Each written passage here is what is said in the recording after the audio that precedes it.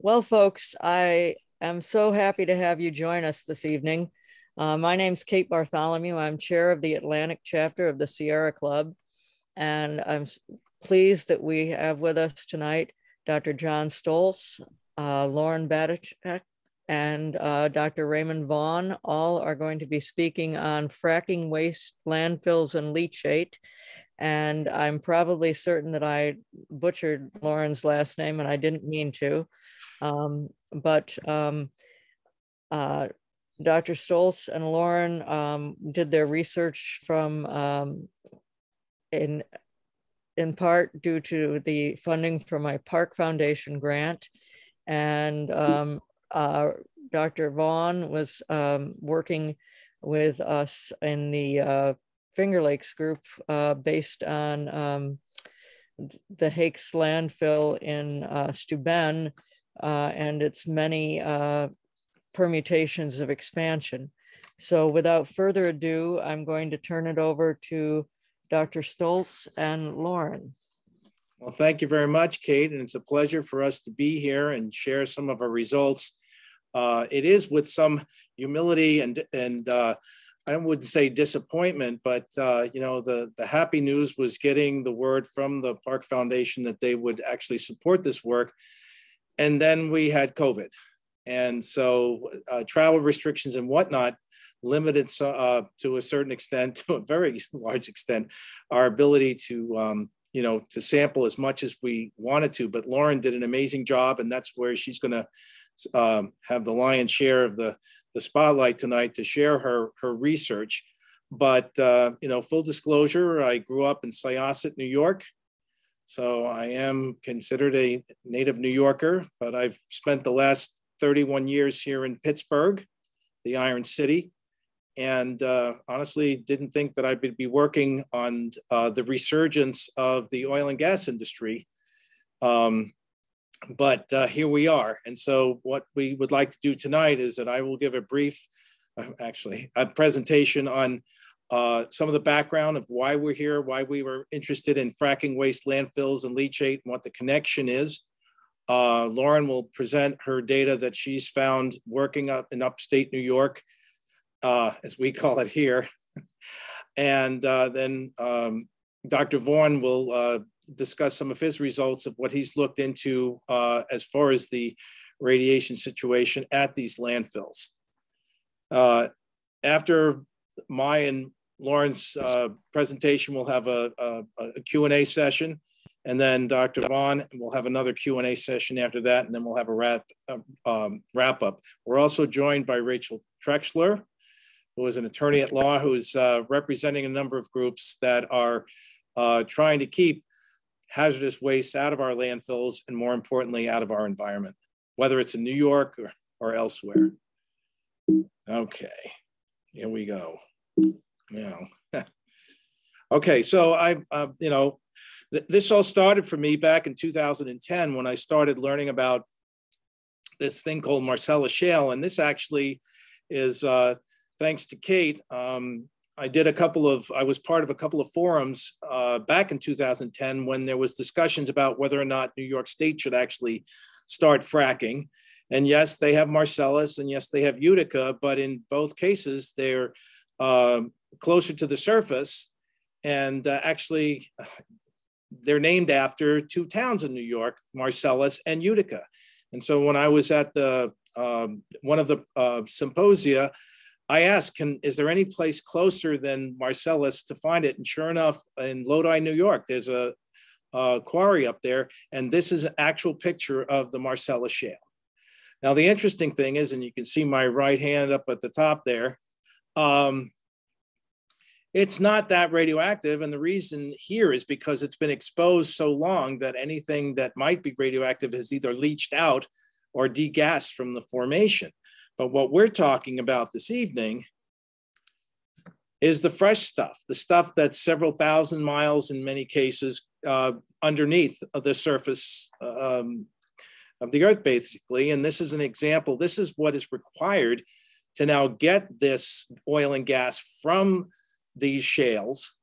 And it's called fracking, or it's a combination of horizontal drilling where they actually go out sideways after they've gone down vertically several thousand feet. And then they use a combination of pressure and fluids, chemicals, and fine-grained sand called propant to prop open cracks in these rocks and release the gas and oil. However, there's other stuff that comes up as well, and that's actually the focus of what we want to talk about this evening. But I like to say this is from Bob Donnan. I know he's in the audience this evening. Thank you so much, Bob. This is one of his pictures. He's been documenting shale development in the tri-state area for over a decade now. But it's not his poor focus in the camera. That's actually propant that's in the air. So these things are heavy industrial processes and an industry. And so again, but the focus of tonight is the waste and where it's winding up. And hopefully, and this has been the goal of my research, is making sure that it's not winding up in our sources of drinking water, whether it's surface water or groundwater. This is an example. I happen to be part of a documentary that was done back in 2010 and got to go up in an airplane and a helicopter. And this is actually my photograph of a well pad early in development. But what you can see here is what's actually being discharged from the drilling rig is both a combination of rock fragments and the drilling muds that they've used to facilitate the smooth drilling. Once the well is complete and goes into production, it actually, some of those fluids that they send down the hole actually come back up. And after a while, they've got enough time to spend in the rock formation itself. So they take on some of the characteristics. Now, this is, again, one of my photographs. I've been able to visit a number of well pads post-production because of the families that own the property, and they wanted me to test their water and also check out their property. And this, again, is circa 2010, before the link fences went up and we realized how dangerous these operations are. You know, we were initially told it's like your grandfather's well, not a problem, it's safe. But if you look here, these are what they call condensate tanks to collect those fluids that come up the hole along with the oil and gas. And as you can see here, they're actually hazard placarded, toxic and flammable for produced water and crude oil. And this is a well in Washington County in Pennsylvania. The amazing thing is that in Pennsylvania and other places, once it goes through this magic hose and into the truck, it becomes residual waste or brine. And then it can be disposed of in a variety of different ways. So over the years, I've had, thanks to the kindness of strangers, provided a series of different produced water. This is a particular series of produced water from a well in the Bakken, which is in North Dakota. But you can see the first 500 barrels looks pretty much similar in composition to what they put down the hole. But after several months of production, each of these samples represents 500 barrels, which again, if you do the math, there's 42 gallons in a barrel. It gets juicier and juicier. And so we've published several of our results I should say, our results in several peer-reviewed papers. This is just an example of the salt content in these things. And this FB, this is the one from the Bakken. These three here are from Marcellus wells. Specific conductance, which is a basic indicator of total dissolved solids, you can see they're in the tens of thousands of milligrams per liter. Chloride levels, almost 100,000 or up to over 100,000 milligrams per liter. So it's incredibly salty.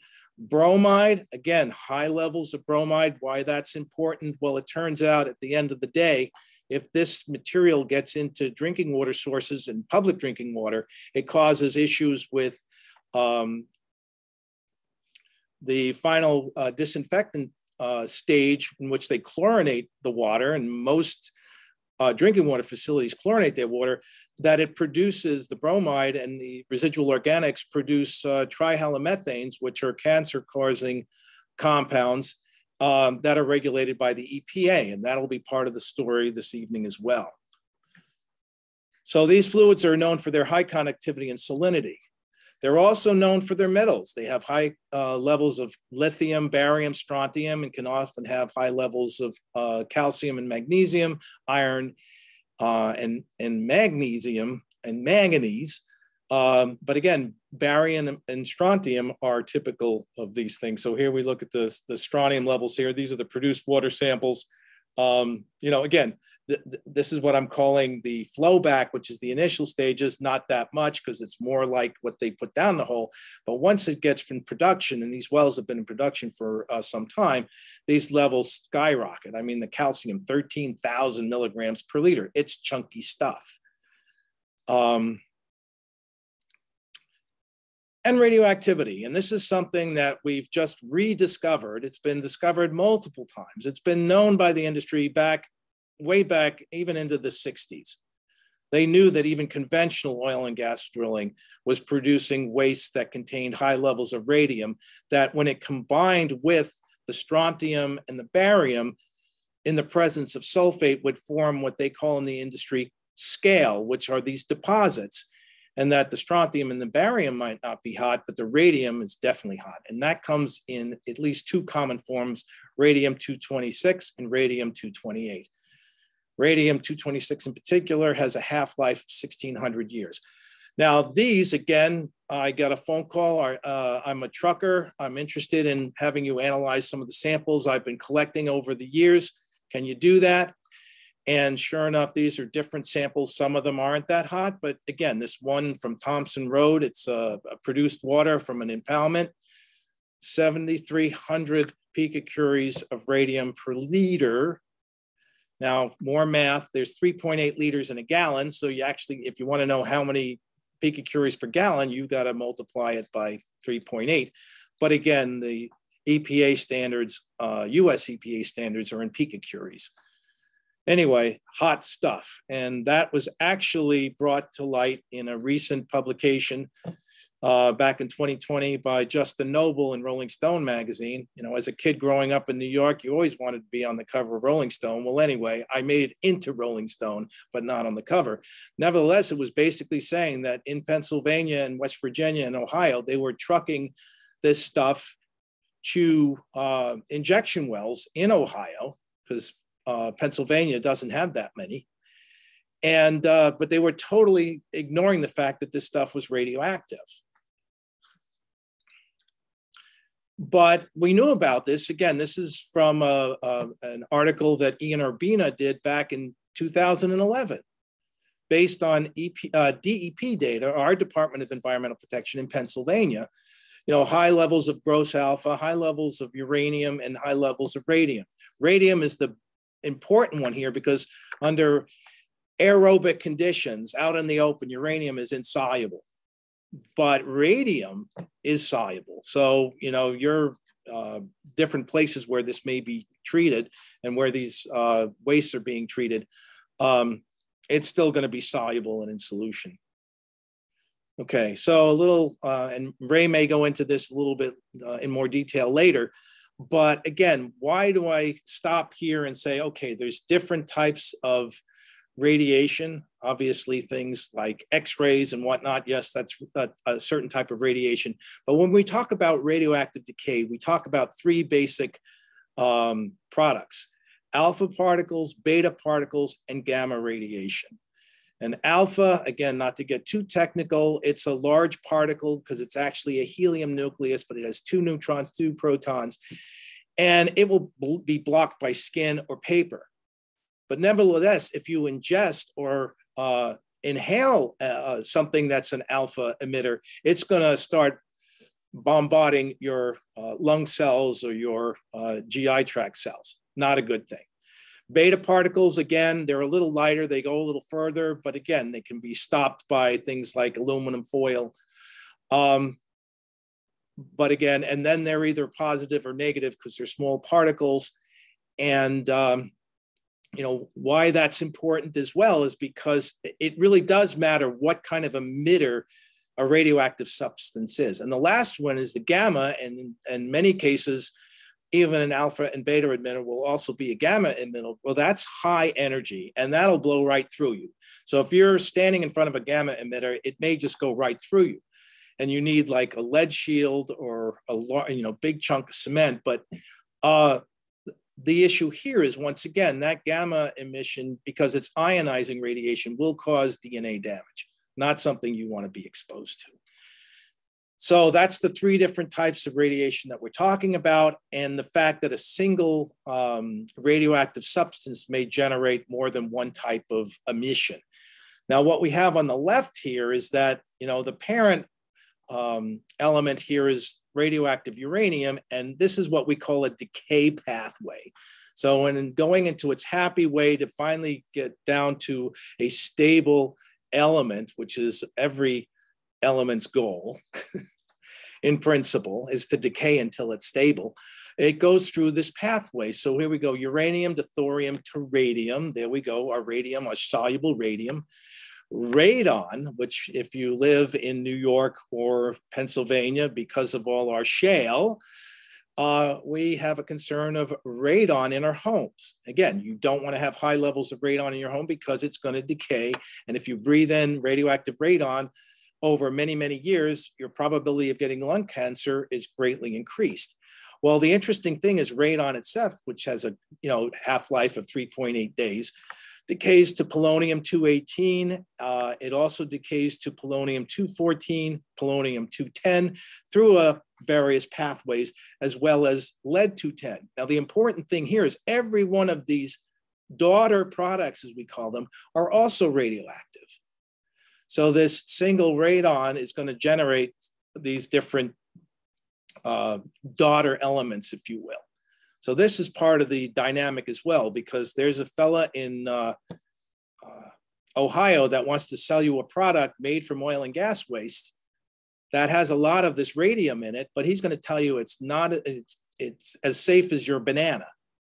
Well, your banana has potassium-40 in it, which is radioactive, but it decays to calcium and argon, which are both inert and stable. So as your banana sits on your shelf rotting, it's also getting colder, okay, simply put. Whereas this stuff actually gets hotter over time, and that's one of our concerns. All right, so to the landfills. Well, I think I'm gonna go to the next slide, because this is where the story actually started for me. I found out that the drinking water facility in Charleroi, Pennsylvania, was in compliance for its trihalomethanes. So I had a suspicion that maybe oil and gas waste were getting into their source water, which was the Monongahela. Well, it turns out that just upstream of that drinking water facility was the Bell Vernon wastewater treatment plant. And that, as I found out, that wastewater treatment plant was taking the leachate from the Westmoreland landfill that was taking oil and gas waste.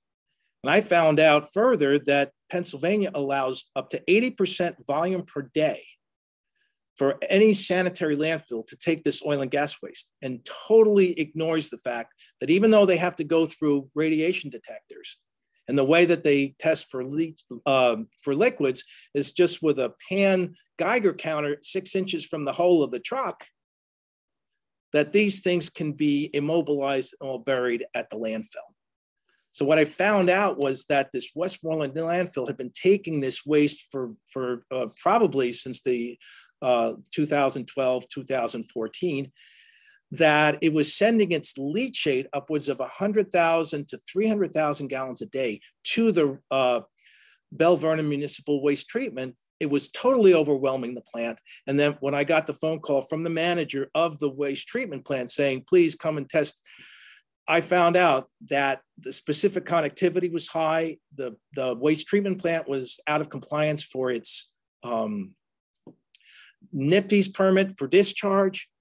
But more importantly, that its discharge going into the Monongahela River had high levels of bromide and was radioactive.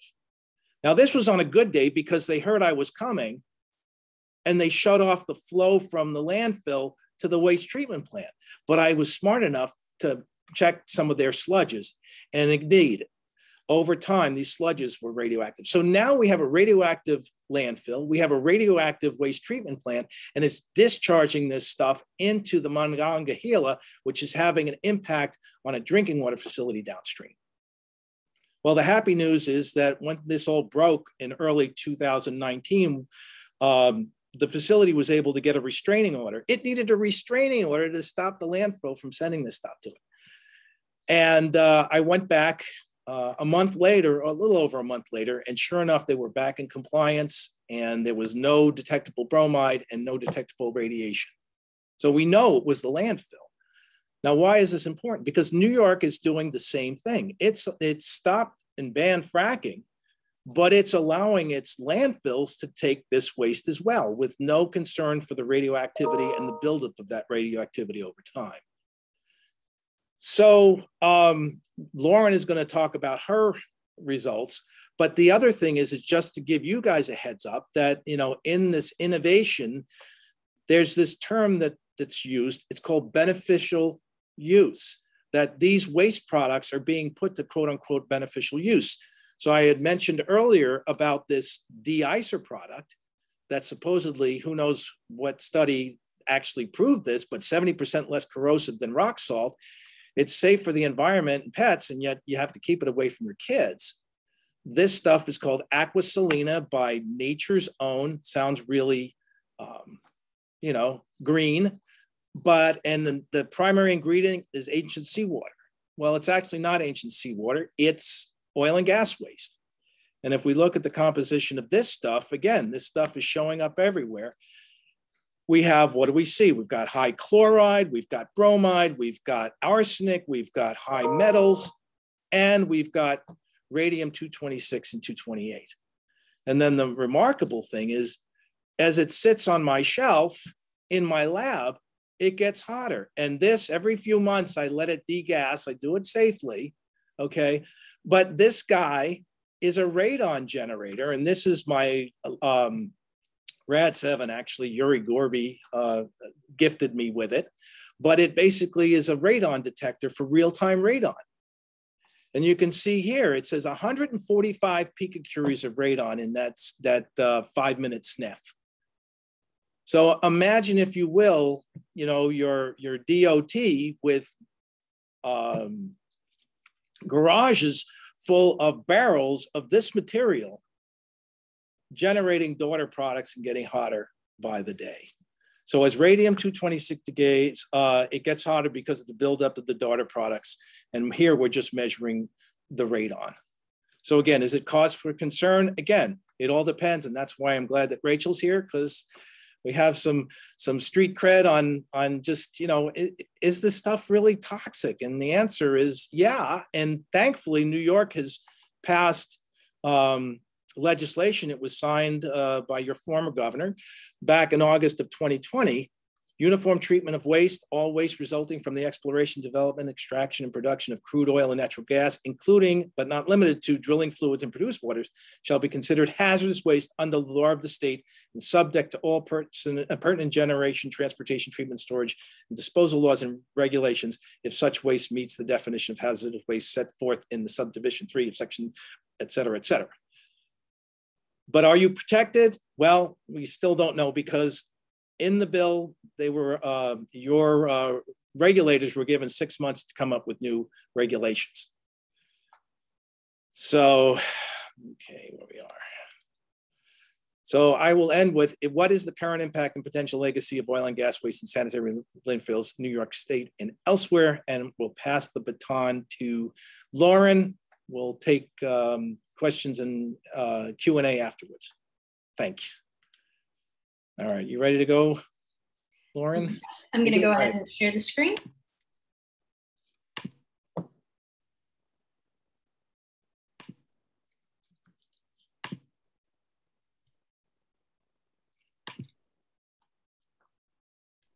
Okay, so my name is Lauren Badertscher. I've worked with Dr. Stolz for about 2 years now, and we've been looking at the potential impacts of oil and gas waste on surface water landfill leachate in the environment at large. And I'll be going into some of the specifics of our study. So what you see here is images showing essentially the basic life cycle, if you will, of these wastes. They're created by both conventional and unconventional oil and gas extraction. The image on the left is showing you a facility in Pennsylvania, and we were looking at the waste being sent to landfills. In particular, the one in the middle is the Chemung landfill, which is one of the sites in New York that we've been able to find is taking this waste. And then finally, a lot of these landfills treat their leachate initially on site, but all of those in New York ultimately send it to wastewater treatment facilities, which treat it as part of their broader waste, and then release it in their effluent to surface water, so things like lakes and rivers. Just a bit of information on leachate. It's the fluid that's produced by both the breakdown of materials in the landfill as well as rainwater percolating through, and it's collected by the landfills. And so it contains a bit of everything that's going into those landfills. So our study was in part spurred on by a report by Earthworks that looked at the amount of hydraulic fracturing waste produced between 2011 and 2018. And it raised concerns about the potential impacts of these wastes. So we received funding from the Park Foundation to look at the potential impacts of oil and gas waste on landfills in New York. And we began by identifying landfills that were accepting oil and gas waste from Pennsylvania, and then determining the amount of both liquid and solid waste that they had taken over time. That information came from the Pennsylvania Department of Environmental Protection, or PADEP's oil and gas waste report, as well as annual reports the landfills send to the New York Department of Environmental Conservation, as well as contacting the landfills themselves. We also spoke to landfills and requested that they allow us to test their leachate. Unfortunately, none of them were open to that. So once we'd identified these facilities and determined that they were not going to be open to us testing their leachate, we then identified the treatment facilities where they sent their leachate and pulled the state pollution discharge elimination system permits, also called NIPDES permits, for those wastewater treatment facilities, so we could determine where their discharges were. And we identified potential environmental sampling sites upstream and downstream of those discharges. The purpose of having an upstream site was really to let us establish kind of a baseline water chemistry for whatever that source was. And then we could compare it against the downstream to see, were these discharges having an impact on the water chemistry. We collected both water samples as well as creek bed soil samples. And the water samples were analyzed for anions, cations, and light hydrocarbons, so methane, ethane, and propane. And then the creek bed soil samples were tested for the radium-226 and 228, which is one of those problematic potential contaminants coming from oil and gas waste. An important note is, of course, this was going on during the COVID-19 pandemic, and that unfortunately limited what we were able to do. Because of some of Duquesne University's health restrictions, we weren't able to leave the state for most of 2020 and part of 2021.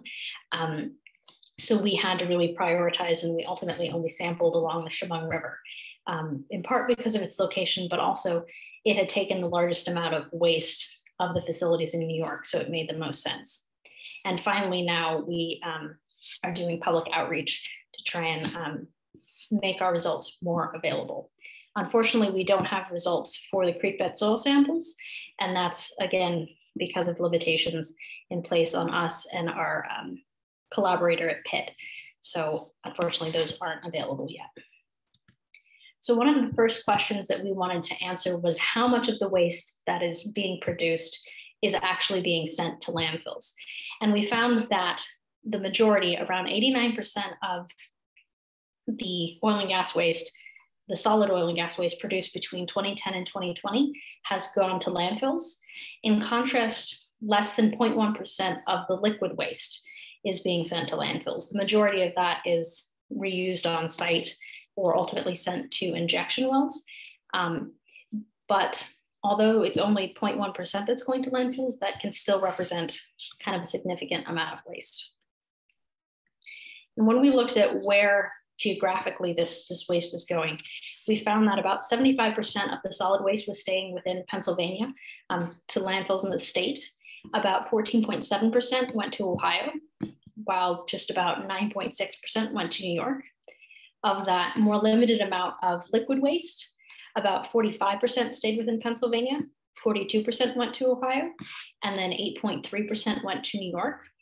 And while New York is taking a relatively small proportion of the waste, when you look at the really significant amounts of waste that are being produced, it can still equate to a pretty large waste stream being sent to the landfills, even if it's not the majority of what's being produced. All of this data on the amounts of waste and where they're being sent is available through the Pennsylvania DEP's oil and gas waste report. And we'll go into a bit of detail later on about where that information comes from and limitations of that data set. So the amount of waste and where it goes really does vary over time. The amount of waste coordinates most closely to how much oil and gas is being produced. And it's varied over time where it's being sent. 2011 was kind of the peak year for the proportion of the waste going to New York, around 35% of the liquid waste, 25+% of the solid waste. And it really declined for a period there. There was almost nothing being sent, 2014 to 2019. But you see kind of an average of around 10%. So your impacts are also going to vary based on when you're looking, because there are years where a lot more is being sent. So this map shows you the facilities that are accepting oil and gas waste in New York. You have Allied Waste Systems, Seneca Meadows Landfill, Highland, Hakes, and Chemung County Landfill. Chemung County Landfill actually is two facilities. There's the construction and demolition landfill and a municipal waste landfill. They're on the same site, but they have separate permit numbers and file separate annual reports. But they are treated as one location essentially by Pennsylvania oil and gas producers. So that is a bit of a complication when looking at them. You'll notice that these sites are also color coded with a related wastewater treatment facilities, those WWTPs, and that's where each of the landfills sends their leachate for treatment. The two landfills at Chemung both send their leachate to two different wastewater treatment facilities in Elmira, New York. And we did sampling around both to try and capture both of their impacts and kind of the collected impact that was going on there. So this shows you the overall amount of waste being sent to New York according to both the oil and gas waste producers via that PADEP oil and gas waste report, as well as the amount of waste that the landfills themselves say that they're accepting in their annual reports. Unfortunately, none of the landfills started recording the amount of oil and gas waste they took until 2010. And the documentation has not always been consistent. So some of the landfills didn't start classifying oil and gas waste as a separate category in their annual reports until years later, or did it intermittently. And additionally, a number of them didn't document the origins of that waste. So it was hard to determine if I was looking at waste from Pennsylvania or within New York. So I kind of had to also calculate what we would be comparing in the years that I had full data for the annual reports to compare against the DEP reports. Additionally, another complicating factor is that the landfills report all of their waste in tons, while the oil and gas producers document their liquid waste in barrels. So you'll notice there's this kind of middle column where I've done my best to convert what those barrels are likely to equate to in tons, but that may not be accurate to exactly how, the landfills are figuring their totals. What you see overall, considering the errors, considering the lack of data, and all of it put together, is the numbers reported by the oil and gas producers to DEP do not match what the landfills are reporting. Even with allied waste, where I had complete data in both, you're looking at between a 22,000 ton difference if you're not looking at the barrels, or potentially over 120,000 ton difference if you're considering what the barrels might equate to. In another facility like Hake, where there's much spottier data, again, you're looking at somewhere between a 40,000 and 100,000 ton difference in the total amounts of waste being reported. Even when you look at all of the years combined and exclude the errors, again, you have somewhere between a 50,000 ton gap if I've converted the barrels to tons correctly, 376 versus 321,000 tons, or potentially more like 110,000 ton difference if you just do, tons to tons. So regardless, there are some significant gaps between what's being reported to Pennsylvania DEP and what the landfills are saying they're receiving. And that is definitely a potential reason for concern if you're trying to understand how much waste is being produced and where it's being sent. So in addition to looking at the total amount of waste and where it was going, we also did on-site sampling at the Chemung River. As I mentioned, that was selected because the Chemung landfill has taken the largest amount of waste, at least based on what the oil and gas producers have reported. We took samples both upstream and downstream of wastewater treatment facilities, and then we compared it against the state's surface water quality standards.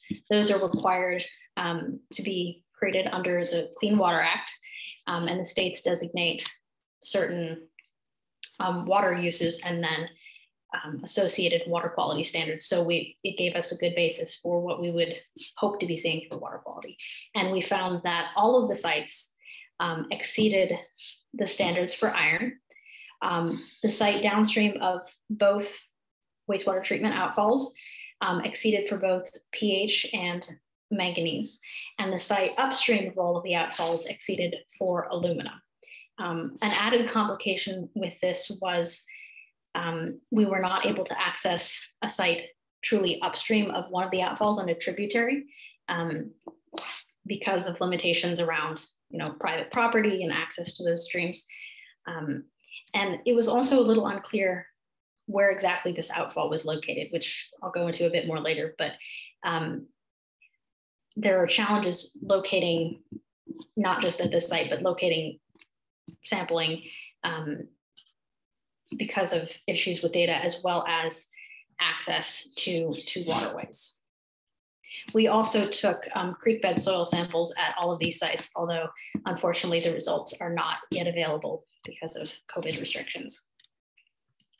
So in addition to looking at the cations and anions alone, we also did ratios, different, for example, magnesium to lithium versus bromide to sulfate. Ratios can be indicative of different potential contamination sources. In particular, we were looking for whether or not the water chemistry might resemble conventional or unconventional oil and gas waste or acid mine drainage. And what we found is overall, there was not a significant change in water chemistry from the upstream versus the downstream sites. As you can kind of see here, the downstream sites are marked in black and all of the sites cluster fairly closely together. There's not, significant major changes in water chemistry, although there is some variability between sites. These are some more of those ratios.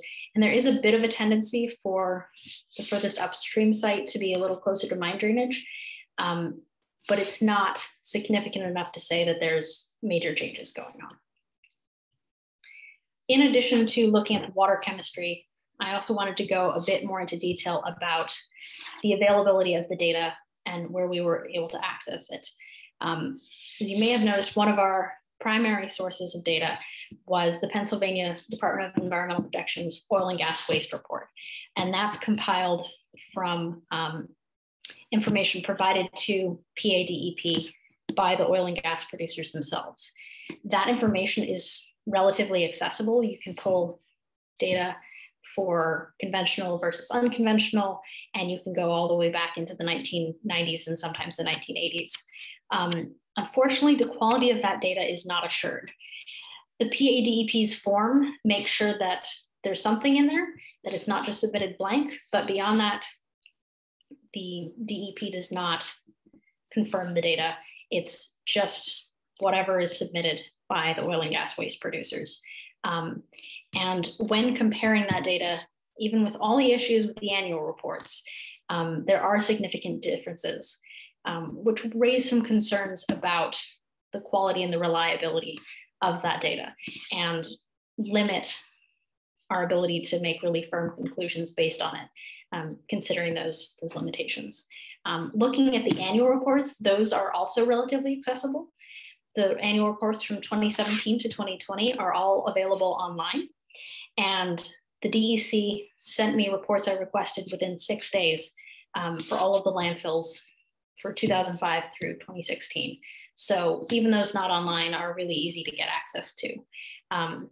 This is in sharp contrast to what we find with the Pennsylvania DEP, where it has taken months to get access to annual reports for 30 landfills just for 2019. So while there are major holes in the data set you can compile from the annual reports, it is pretty easy to get a hold of them.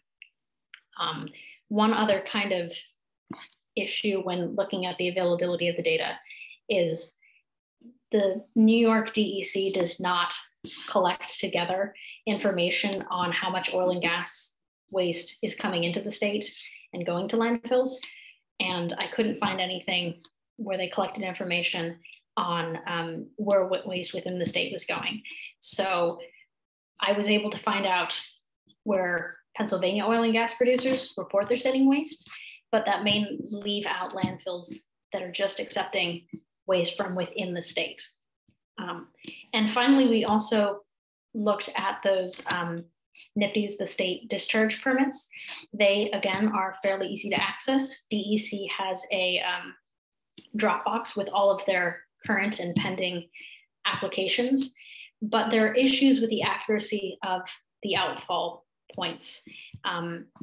Some of those points don't always fall in waterways, or what you're seeing in person may not match up to what's reported on the permit.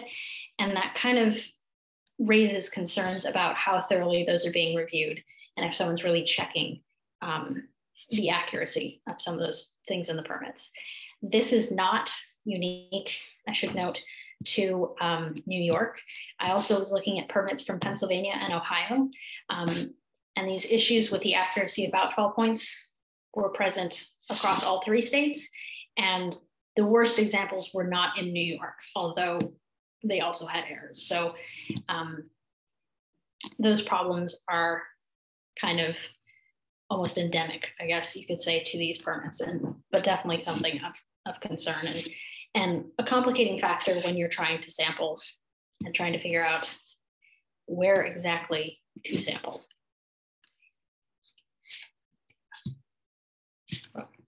Sorry. So finally, conclusions overall, there are at least 6 landfills at 5 sites that are accepting Pennsylvania oil and gas waste, specifically Chemung, Hake, Seneca, Highland, and Allied. The caveat to that is, of course, that these are locations that are accepting waste from Pennsylvania. There may be a few locations that are just accepting waste from within New York, but I had no way to find those. It doesn't seem super likely, but that is a possibility. Between 2010 and 2020, these 6 landfills accepted just under 597,000 tons of solid waste and 23,500 barrels of liquid waste. And that's according to the Pennsylvania producers. So that number might be higher based on what we were seeing in hidden reports. There are, of course, inconsistencies between the landfill reports and the numbers put out by DEP according to the oil and gas producers. And that confounds the accuracy of the data and makes it hard to get a really good understanding of exactly what the impacts may be. Additionally, inconsistencies with those discharge permits complicate finding proper sampling locations. And again, also make it complicated in some cases to understand where the impacts may be. We didn't see this so much in New York, but there were some cases in Pennsylvania where the reported outfall fell nowhere near a waterway, and it was a really small stream, so it was very hard to figure out what waterway may be impacted. So although that was not the case with these New York samples, that is a potential complication.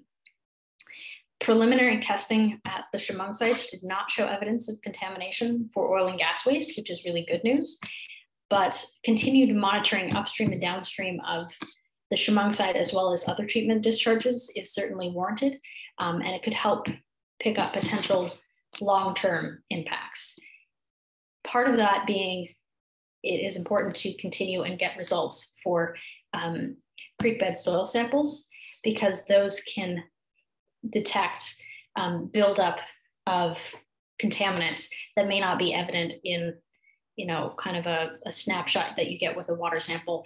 There have been cases where sampling picked up buildup of radium that was not evident in water samples. So continued monitoring has the potential to find those issues. So that is more or less our findings, and I'm happy to hand it off to the next person or take questions, depending on what's on the schedule. Thanks, Lauren. I know that, so we're opening it up for questions. So we did have one that was in the chat. So if you have a question, please feel free to type it in the chat. The first question was, the Chemung landfill uses gamma detectors on their entrance. Will that find radioactive Marcellus shale drilling waste? Chemung landfill takes drill cuttings and says the gamma detectors never went off. Well, this is can you hear me? Yeah. This is a common, the standard gamma detectors for a landfill are basically the roll-off, which is a large container, is pulled into the detector, and then if they're above the threshold, whatever that's set, it will set off the alarms. But the fact of the matter is these are rather large trucks, and it's not clear that the heterogeneity of the load itself will set it off. So again, and we also have to realize is even if it's just under it and doesn't send the alarm off, we're talking about a cumulative effect. How many loads and how much of this stuff is actually piled up in the landfill? Because as I said, especially with radium-226, the half-life is 1,600 years. So it's cumulative. And I'm not even gonna, there's other potential ways of getting around it. We've had a situation in one landfill in Pennsylvania where the system was not working for 3 months. And when the DEP found out about it, they had to have a company come in and do test cores to make sure that they hadn't exceeded. So again, it's just, the question that is raised time and time again is, who's watching these, who's doing and vetting the reporting and making sure that everything, how often are these detectors actually calibrated? So, these are big questions. And then when we get to the liquid waste, as I said, it's totally inadequate the way that they're testing for that. And yet, as long as those fluids are immobilized in one way, shape, or form, like typically kitty litter or wood chips, those things are going into the landfill basically untested. This is Ray Vaughan. Let me jump in for a second on that question. It relates to what I'm going to be saying in a few minutes in my presentation. But one of the more fundamental problems with these detectors is that they assume that there is secular equilibrium between radium and the lead-214 and bismuth-214, which is what the detectors are primarily detecting. So that creates quite a problem if there's not actually equilibrium among those three elements in the decay chain.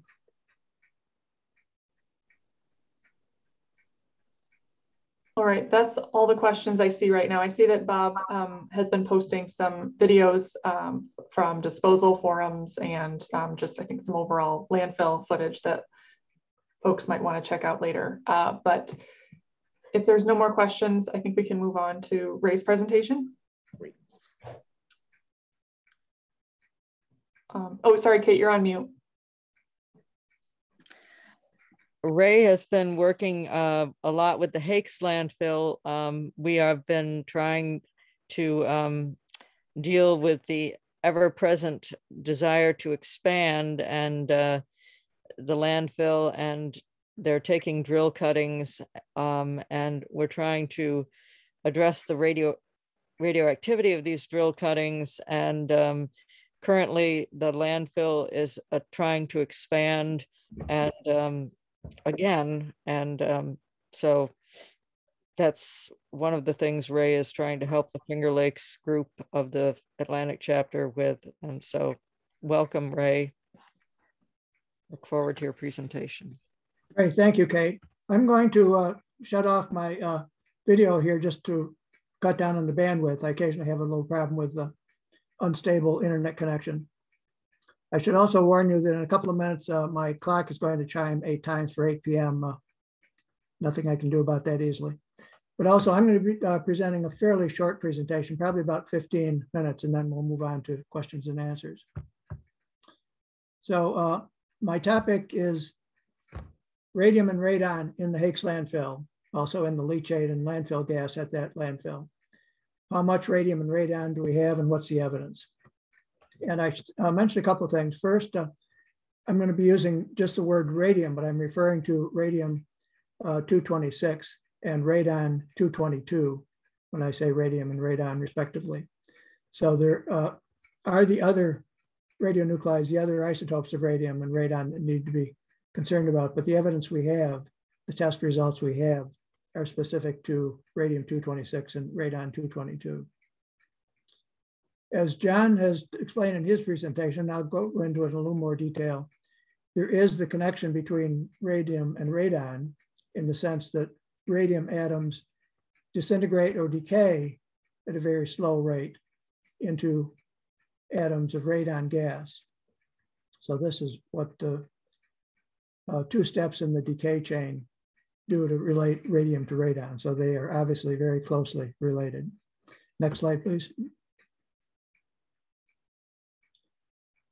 So we're going to be talking primarily about tests that were done on behalf of Hakes, the landfill operator, between 2012 and mid-2018. These tests show intermittently high radon in the Hakes leachate, consistently low radium, which is puzzling, in the Hakes leachate, and evidence of high radon in the landfill gas.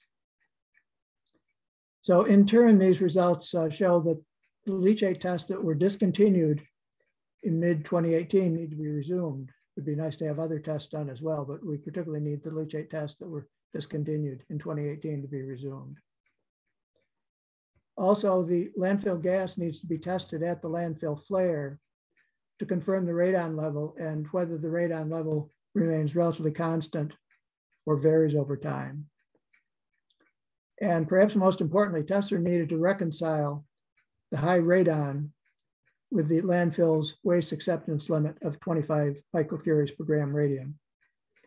Part of the problem that I alluded to just a couple of minutes ago is that these gate detectors that are supposed to make sure that high levels of oil and gas waste load do not exceed the 25 picocurie per gram radium level.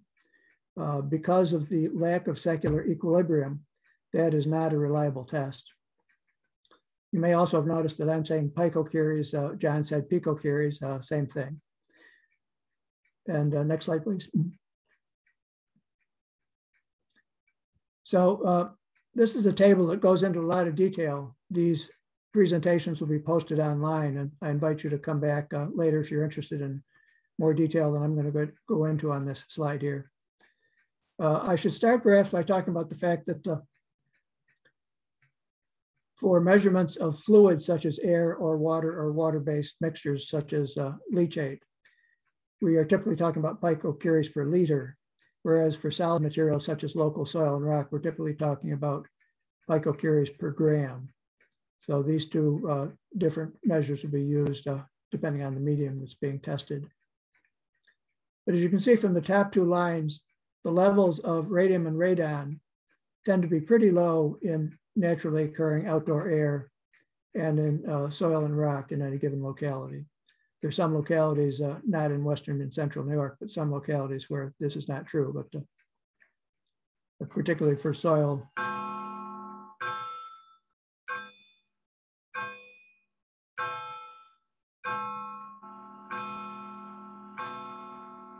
So now you know what time it is. For soil and rock, there are a few localities worldwide where there are definitely elevated levels of radium, but not so in our local areas here. So let's move down to the last two lines here. In the landfill leachate, which is trucked away, as John and Lauren mentioned, the radium measurements are consistently low based on the test results we've seen. Yet the leachate results are variably high, ranging up to 6,000 picocuries per liter at the time the samples were tested. And if you look at the footnote, it's way higher than that at the time of leachate sample collection. This is part of what creates the difficulty of interpreting whether the waste that enters the landfill actually meets the 25 picocuries per gram limit or not. Looking then at the last line, the landfill gas emitted from the flare. I should clarify that just to say that, as you probably know, many landfills have piping systems that collect the landfill gas, bring it to a common discharge point, and it's usually flared or burned at that point. That achieves the purpose of burning the methane in the landfill gas, but the radon itself that's in the landfill gas mixture will pass right through. It is not destroyed by burning. So looking at the levels indicated by the Hakes leachate tests, we can reach an understanding that the radium levels in landfill gas are probably low just because it's solid. The radon levels, in contrast, are sometimes or always high, ranging up to what appears to be a level of about 1 million picocuries per liter, which is very, very high. I mean, if you look at the first two lines of this table, you get a sense as to how much greater 1 million picocuries per liter would be as compared to, say, 0.4, typical in outdoor air. Next slide, please. So here's the data set consisting of 107 leachate samples that were tested on behalf of Hakes, the landfill operator. These are samples, go back please. These are samples that were collected between 2012 and mid-2018 when the tests were discontinued. The top graph here and the bottom graph are both showing the same results, with the difference that the top graph is just showing the progression from lowest sample test result to highest, where the highest result, or actually the highest two samples tested at about 6,000 picocuries per liter. The lower graph shows the same thing, but actually in time sequence from 2012 to mid-2018. So sporadically or intermittently, the levels of lead-214 and bismuth-214, that's the ones that are being measured here. These are part of the same decay chain as radium and radon. These samples of lead-214 and bismuth-214 are sporadically high, but range up to 6,000 picocuries per liter. At the same time, as you can see at the bottom here, all of these leachate samples, all 107, contained roughly 5 picocuries per liter or less, go back please, of radium-226. Very puzzling because these are part of the same decay chain. We're seeing in the daughter products or progeny, actually much, much higher levels of the progeny than we are of the parent radium-226. And one more point before we leave this slide. It may not be very clear on this slide, but for each of these 107 samples, there are actually 2 different bars on this bar graph. The blue bar is for lead-214. The orange bar that's a little harder to see is for bismuth-214. Again, these are both parts of the same decay chain. And what's important is that the measured levels in the samples that were tested by the lab that did the Hakes sample analysis, the levels for the lead-214 are reported as being very similar for any given sample to the results for bismuth-214. In other words, the orange bars for any given sample are pretty close to the same height as the blue bars for any given sample. So this is what you would expect if the test results are valid. And indeed, that's what we see here for all the samples. Next slide, please. Ray, sorry, I keep hitting the next slide. I was trying to move this bar down at the bottom, but sorry. Okay, very good. So this is what I've just been telling you. Of these 107 samples, the lab tests show highly variable results for lead-214 and bismuth-214. Yet the radium-226 results stay very low at about 5 picocuries per liter or less. Both New York State DEC and Hakes have raised questions about the validity of these tests, but there's really no sound basis for doubting the results. For one thing, the tests were done on behalf of Hakes by a certified lab. And we also find in the next 2 bullet points that for any given sample, the lead-214 test results are very similar to the bismuth-214, as I was just saying. That certainly shows that the tests are not showing any huge random errors. And we also have the fact for the low radium measurements. We see that each sample was tested for radium-226 by 2 different methods, EPA method 901.1 and method 903.1. Each of these, or both of these, would have detected higher radium levels if they had been present. Yet we see these quite low radium levels of 5 picocuries per liter. Next slide, please. So I've been talking about lead-214 and bismuth-214 as being high in leachate. What is this able to tell us about the levels of radon, first in the leachate and then in the landfill gas? So the explanation starts with the radioactive decay chain that John has described in detail. And I'm going to show you this again. Next slide. You can actually see the decay chain here twice. On the left, the column starts with uranium-238. And you can see for each of these members of the decay chain, the half-life, starting with uranium-238 at 4.5 billion years. But moving down the chain, we get to the first red entry, the radium-226 at 1600 years. And from that point on, you can see the decay chain also shown in a slightly larger format over on the right, where from radium-226, we go to radon-222. And that, of course, is a gas, which is unusual. The other members of this decay chain tend to be solids at room temperature.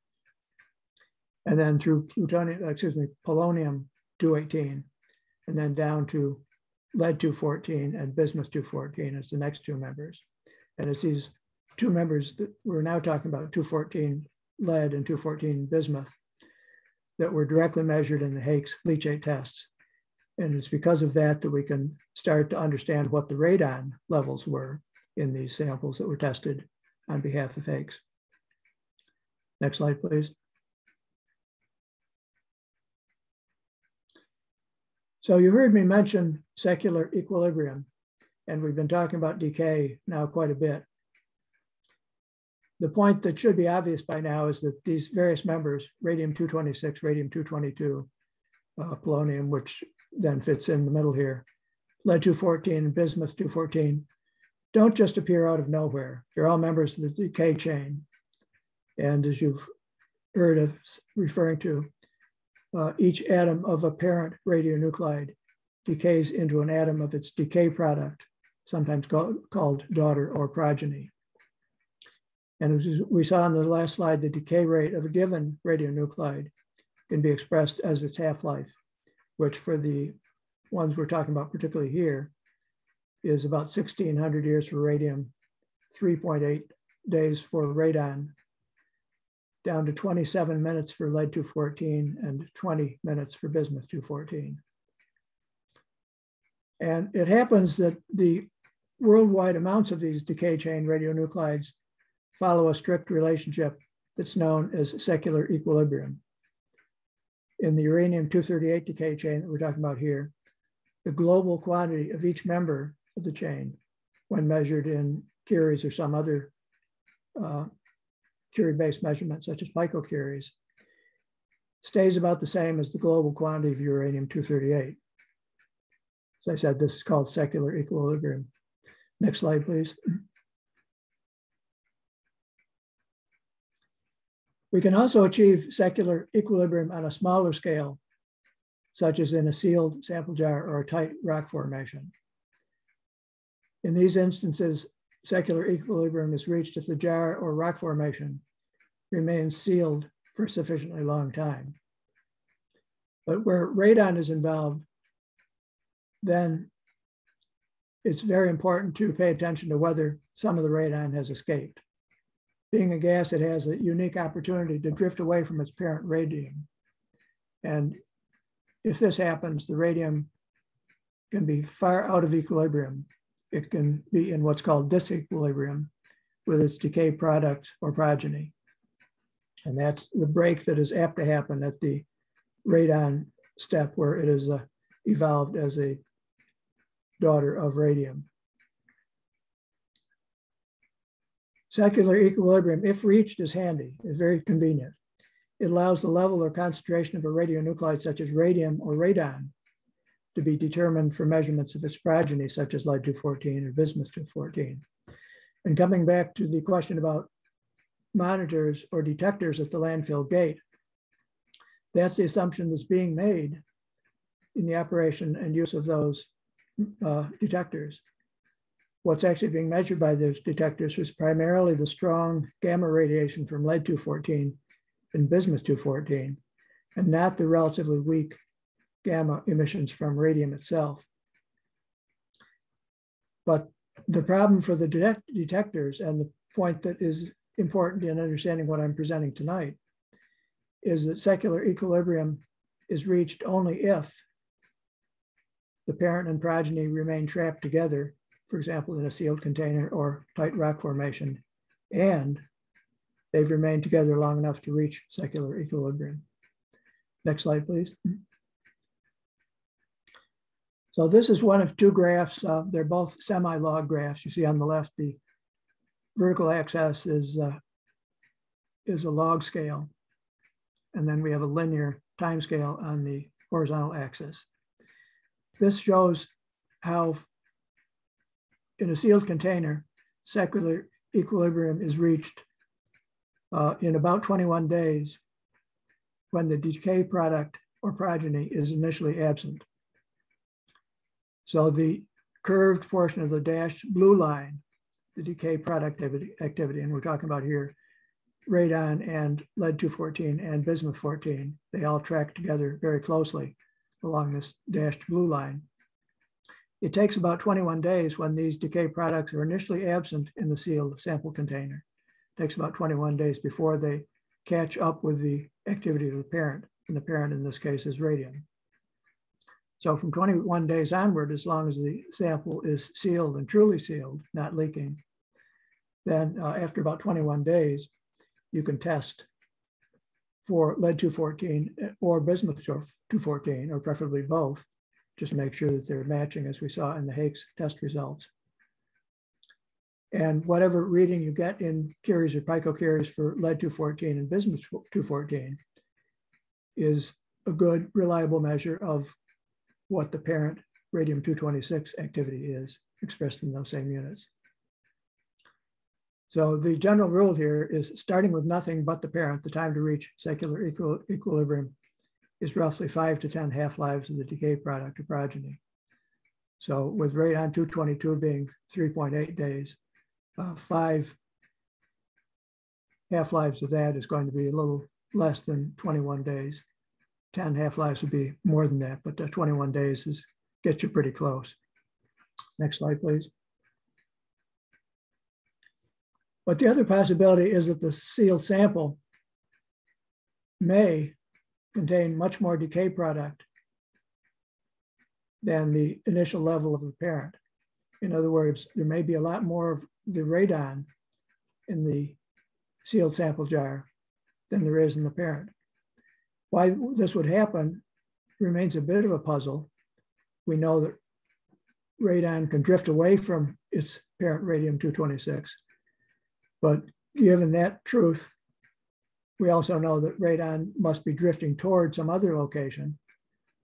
And in that sense, it's certainly able to enrich the radon concentration in a sample that also contains radium.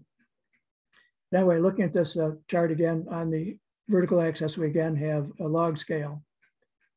And again, we have the same sort of time scale linear on the horizontal axis.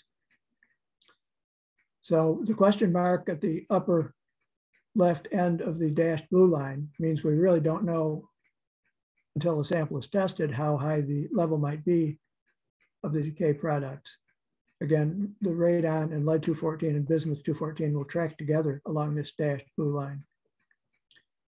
But what we're seeing now on this semi-log plot is now a straight line, the dashed blue line, that will gradually decline simply based on the decay of radon down toward the level of the parent. And the reason I put the parent at 5 picocuries per liter is that that's what we've seen in essentially all of the Hakes leachate samples we had available to look at from 2012 to mid-2018. So the general principle written out below is that if a sample has a higher level of the progeny relative to the parent, the time to reach secular equilibrium cannot be assumed to be as short as 5 to 10 half-lives.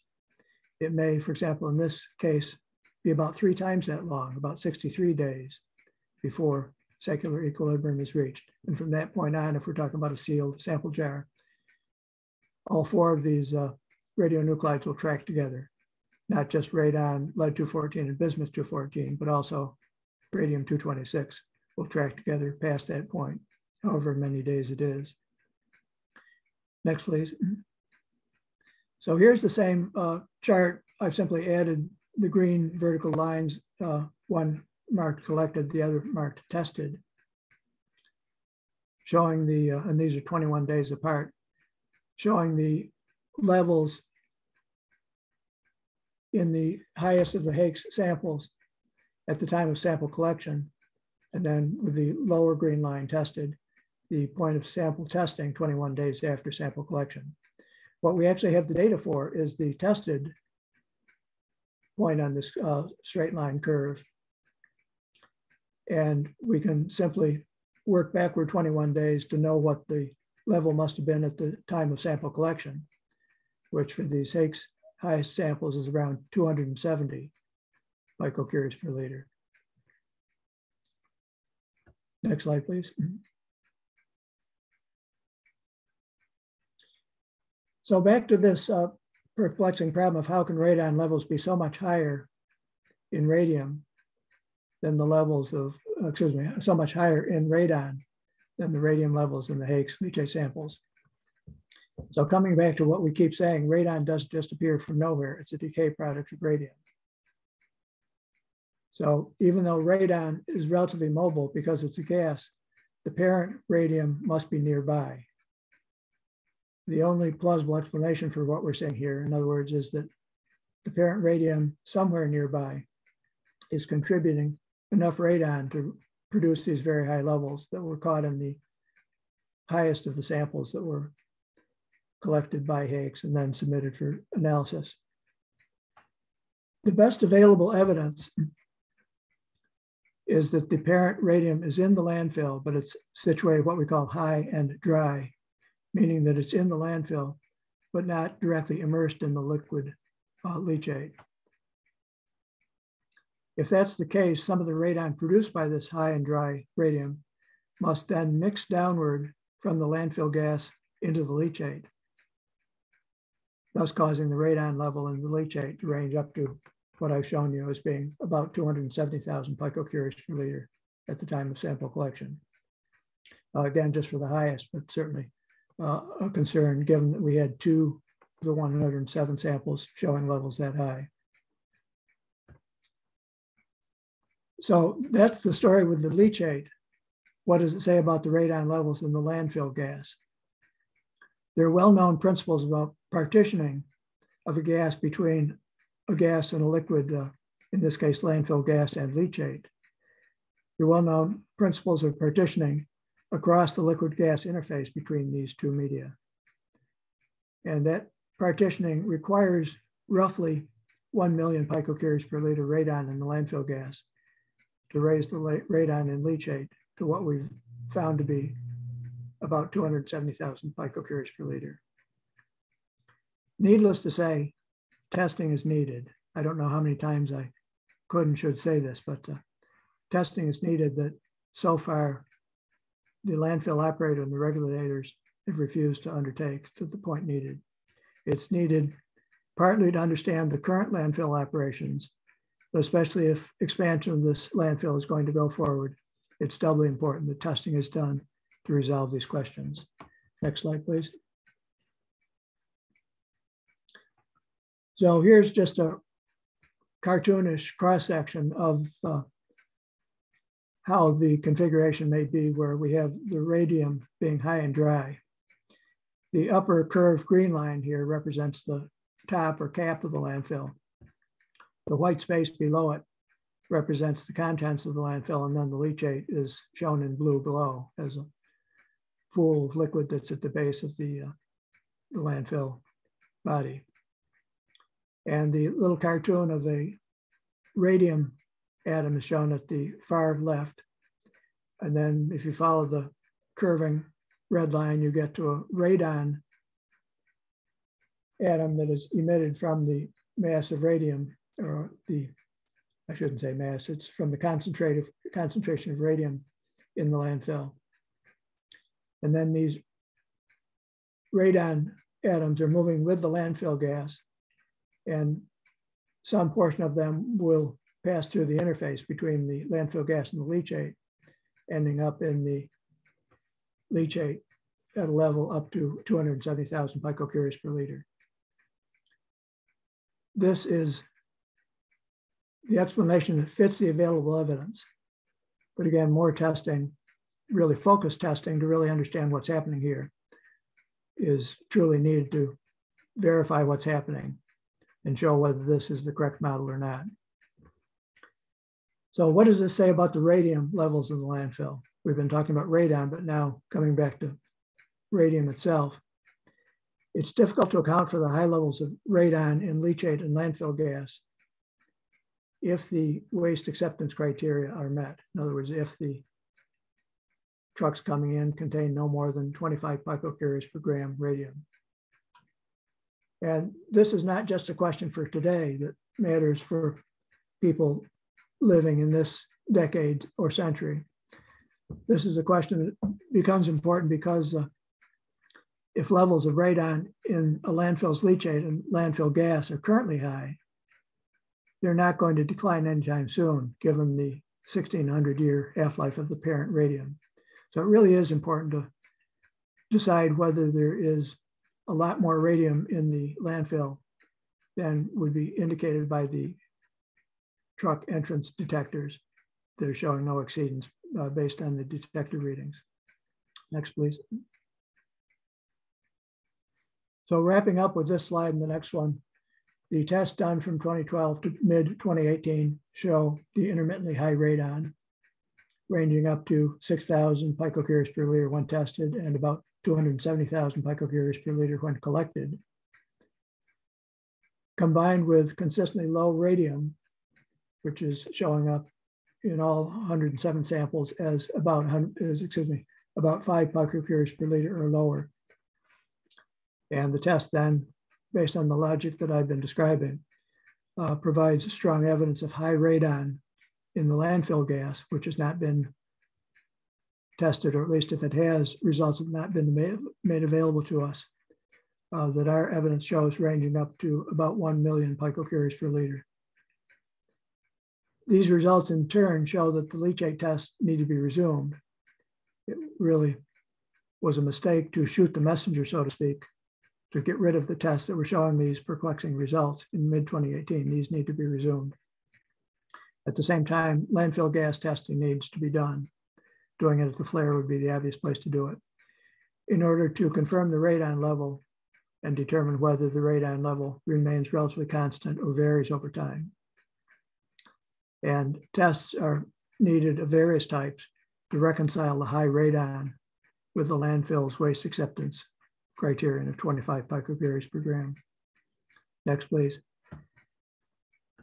So my last slide here are lessons learned or lessons that should be learned, and not just for Hakes, but also for Chemung and various other landfills that are taking oil and gas waste, and perhaps other landfills as well. It's not really clear how widespread this problem might be. Testing some of the other landfills that are not known to have taken oil and gas wells may be useful just as a background level check. But in any case, radon levels in landfill gas need to be tested at the flare or other point of landfill gas emission at Hakes and other landfills. The obvious way to proceed is collect the data, understand the science, and then decide what action may be needed, and not pretend that there's a non-issue here. Second, the landfill leachate tests need to include at a minimum these gamma spec tests that have been discontinued for now. And this should be done in combination with independent or separate tests of radium-226. This last point about the need for independent radium-226 testing comes back to this question, which is going to be initially unknown with the collected sample. Are the progeny high or low relative to radium-226? Without knowing that, it's difficult to know how long a waiting period is needed before samples are tested. In other words, the waiting period between sample collection and sample testing. In addition, it may be useful to collect and test for lead-210 and radium-222 as well, not just lead-214, but also lead-210 and direct testing of radon-222. But for all of these purposes, wherever samples are collected, it's important, or crucial, I should say, that the sample jars need to be properly sealed. If the caps are leaky, allowing radon to escape, you saw the slide that John showed, for example, testing in the headspace of one of the commercial brine samples that he was testing.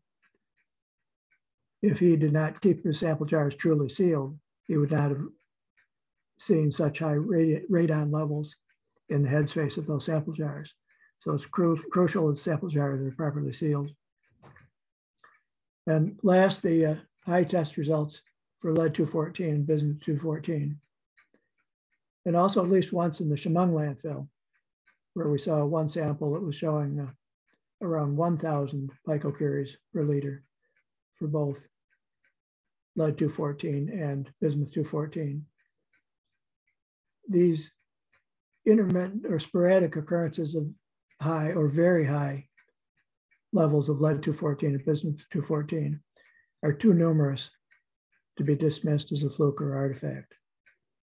They really are important sources of information, but in general, several additional types of tests are needed to figure out what's now going on at Hakes and perhaps other landfills, and especially to understand what the impacts may be from expanding Hakes.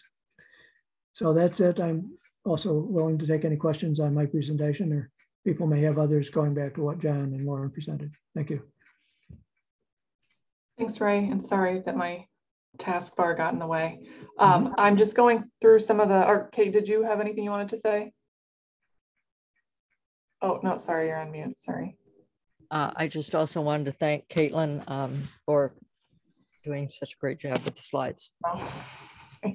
Oh. we will go through some of the what's written in the chat. So the first one I see, could the waste have already decayed to the daughter products prior to reaching the landfill?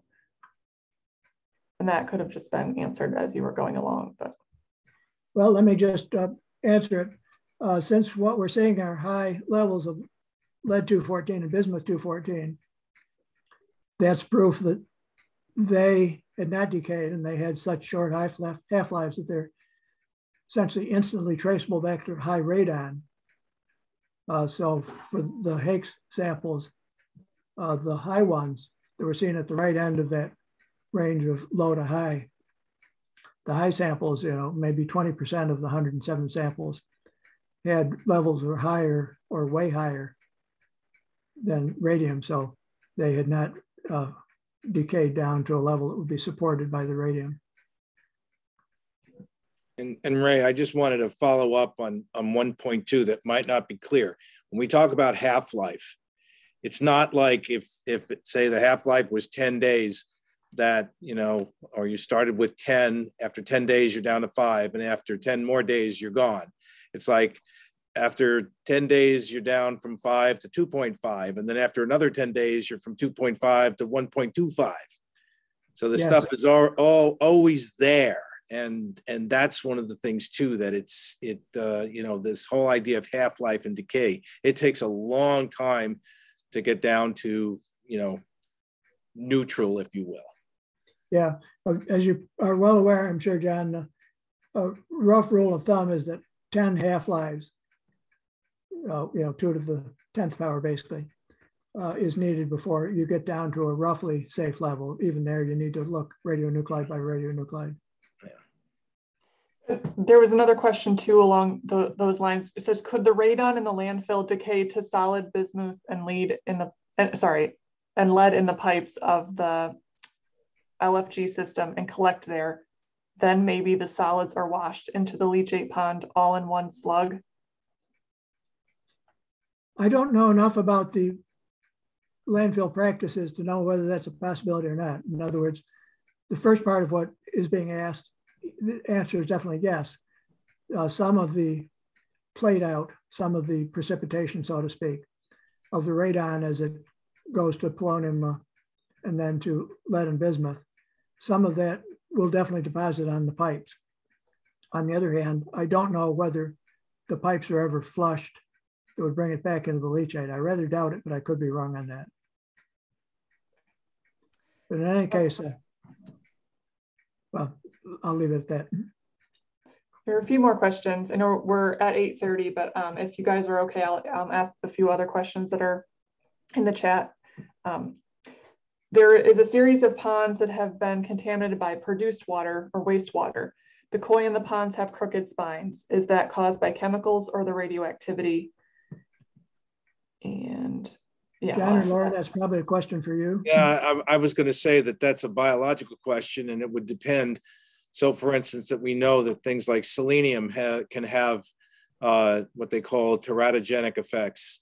But again, that's something we would have to know the usual suspects. But I think, in that case, it's probably chemical as opposed to radioactive. That's horrible. And then it says, in the Bell Vernon situation, what are the potential health effects, if any, should the people that drank the water from the water uptake that was a mile upstream from the treatment plant and mentioned by Dr. Stolz? Well, again, one of the problems that we have in our regulations, we have this place called 3 Mile Island. And so that's really, and that's one of several nuclear power plants in the state. So that's really what's driven our testing.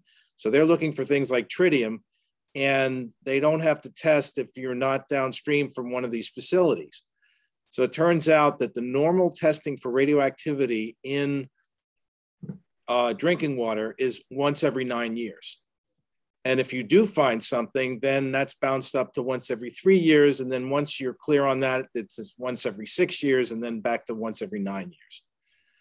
Because it's assumed there's no regulations on testing for T norms in drinking water in this state. And I don't know what the situation with New York State is, but I'm sure It could very well be the same, because where would you expect these T norms, or, you know, the things they call them technically enhanced natural occurring materials, because of, you know, the fact that they were brought out of the ground and they were concentrated and that sort of thing. They're technically enhanced.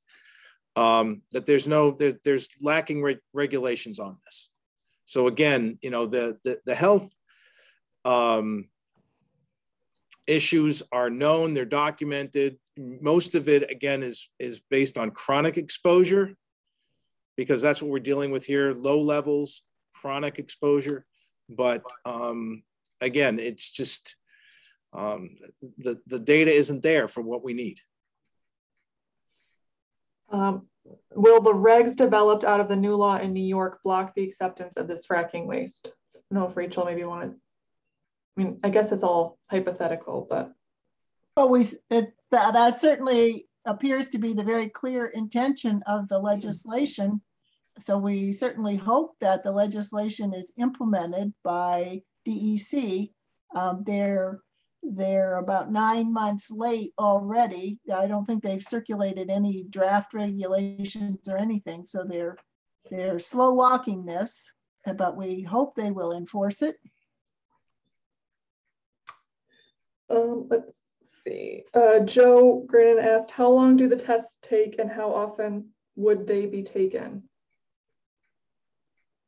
Well, that's the approach we're taking in Pennsylvania. We want them taken often. But as Ray had mentioned, you know, to do it right, you need to get that secular equilibrium, which basically you're talking about at least 21 days in a sealed container.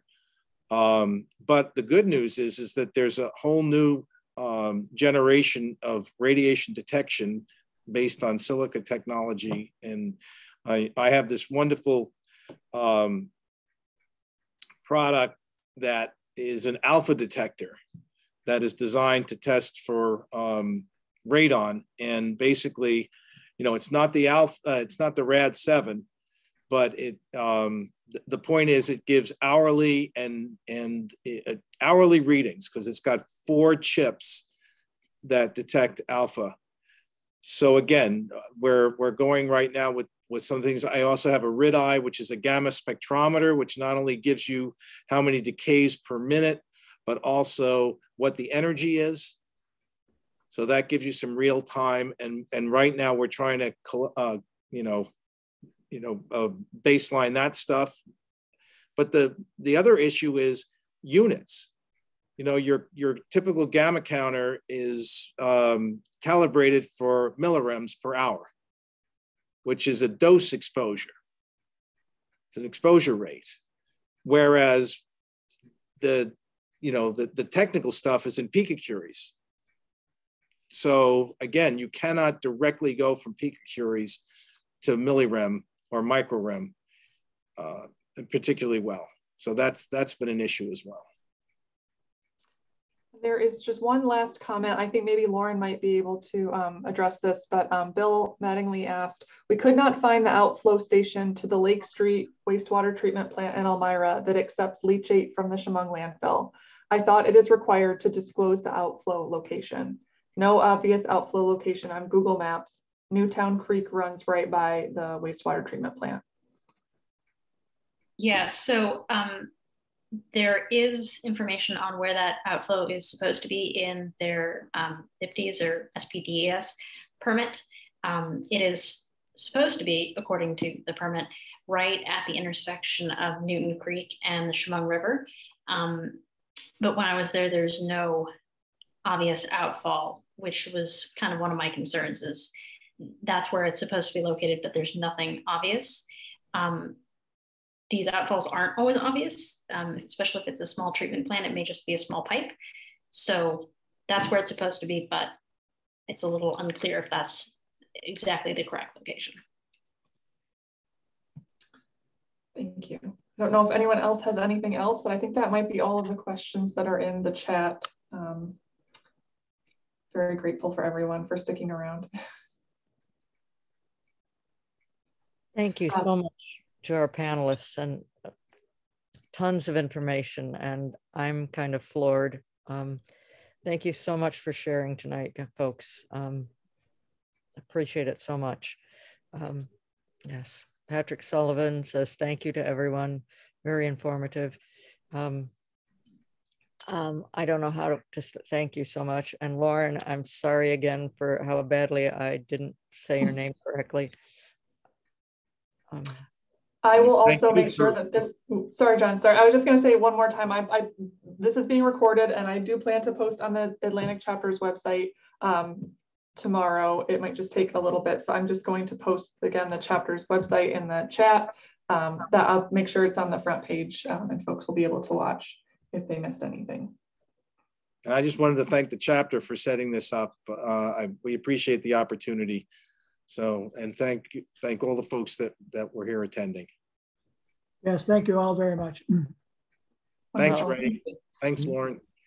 All right, everyone, I hope you have a lovely evening. All right, Kate, Caitlin, and Rachel. Bye, John. Bye, Lauren. Bye, Ray. Bye, Rachel. Bye. Thank you for the opportunity. Take care.